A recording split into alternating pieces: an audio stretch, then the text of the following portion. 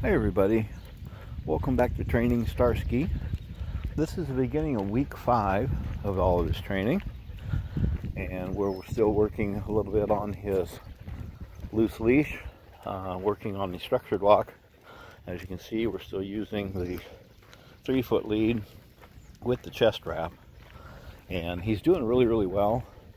I don't have to use verbal cues anymore with him. All I have to do is just give him a little tug on the leash and he pretty much knows right where he's supposed to be. We're going to start moving into where I can use even a shorter lead to try to keep him right next to me. This is the beginning of week 5 of him being with me and working on things.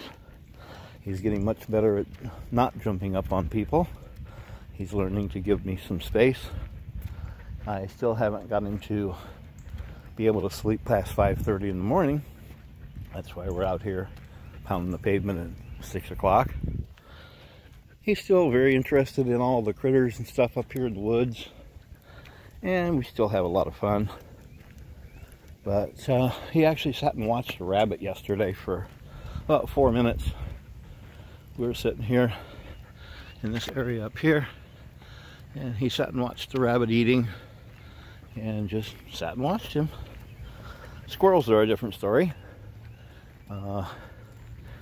He wanted me to help him chase one the other day. He's getting good at greeting other dogs in the neighborhood, and he actually saw a cat the other day and didn't do much about it. So we're getting him used to all of his world. There's a rabbit up there, right there by that blue tarp. So he's really doing pretty well. Just like I said, a little quick snap on the lead and he falls right back into place. And he's really enjoying the walk. So we're doing about 2 miles a day.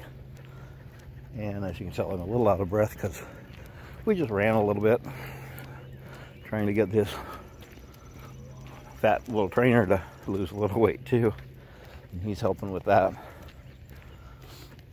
So we're gonna keep training and keep moving forward. If you have any questions or comments, leave them below or give me a call. We'll talk to you then. Enjoy your day.